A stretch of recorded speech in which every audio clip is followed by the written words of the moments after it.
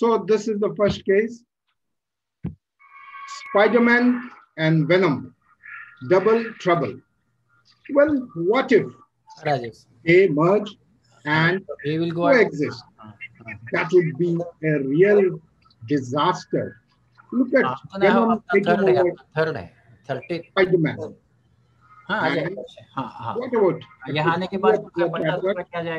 taking over a subluxated cataract? What if they coexist? Any wrong foot in managing it would only spell disaster. And as we started managing this case, look at it. It is almost 180 degrees subluxated. I'm ready with my side ports, and I start my rhexis after staining with blue.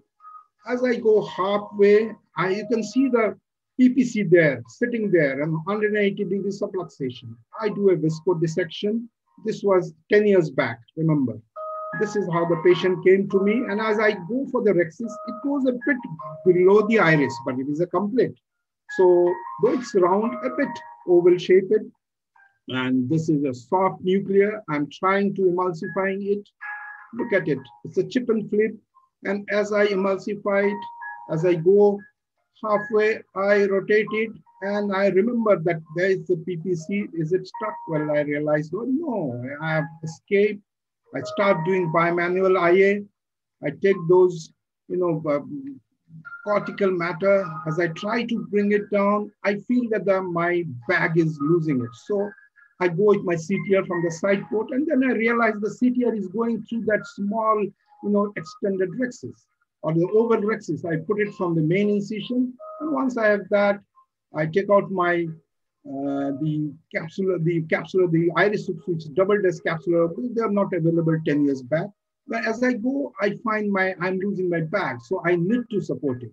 So there goes my railroad technique CT segment.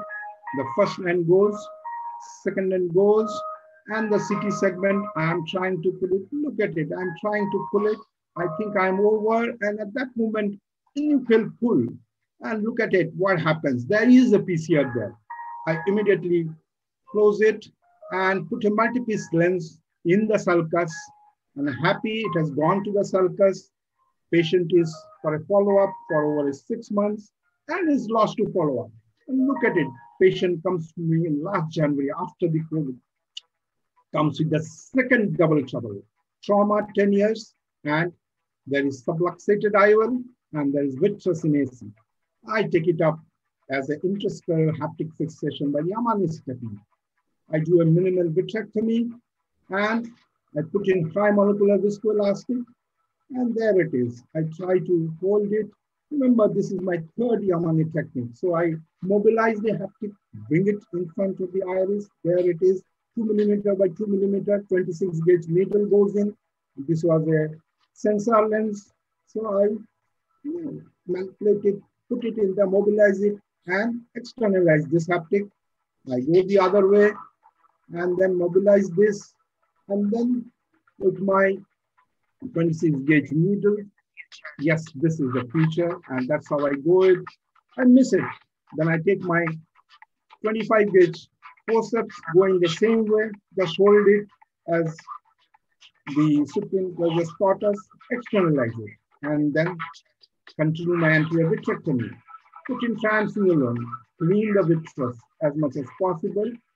Yes, there the vitrectomy, round in, round, till I remove all the vitreous, and then I manipulate, put the lens in the center, do more vitrectomy, and once the vitrectomy is over, there you can see the vitrectomy, it goes by the side, and terminal end is cauterized, and the flange is taken subconjunctival.